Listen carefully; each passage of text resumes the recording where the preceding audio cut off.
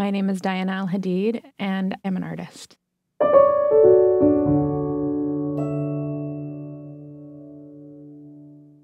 I started making sculptures that were large enough that they stopped being objects and started being environments.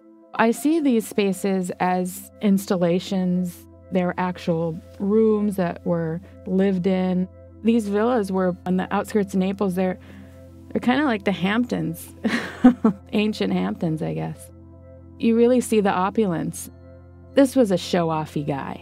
That was a bedroom. All of this is meant for a single visitor. It's indulgent.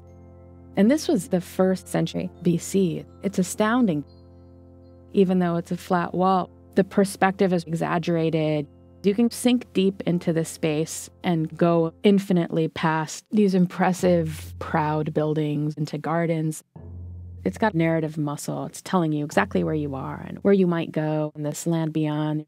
But then you can also pull yourself up to the surface and examine the trompe-l'oeil details. Sometimes it looks like it's metal, and sometimes it looks like it's marble, and you can see shadows cast from one particular angle related to the window that's actually in the room. So it's very smart. At first glance, it feels wide and expansive, but then you snap back to symmetry. The west and the east walls are mirrors of each other.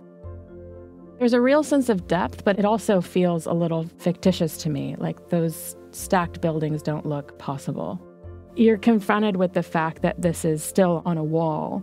I'm interested in that line between something that's illusionistic and something that's literal. There's reliance on and denial of the wall. I can't look at these and divorce myself of the event that brought them to us, the eruption of Mount Vesuvius in 79 AD. I mean, who doesn't love the story of Pompeii? It's one of the most unfortunate, but for history's sake, fortunate events.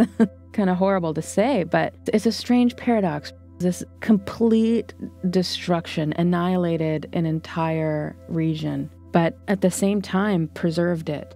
You're reminded of this at every moment because there are these long cracks, these fissures in the surface. So the event is laminated into the image.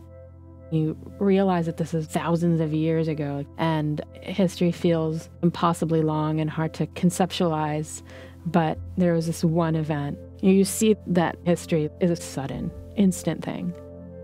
This room connects that fuzzy boundary between something real and something imagined. It's this rare glimpse into a charged moment with clarity.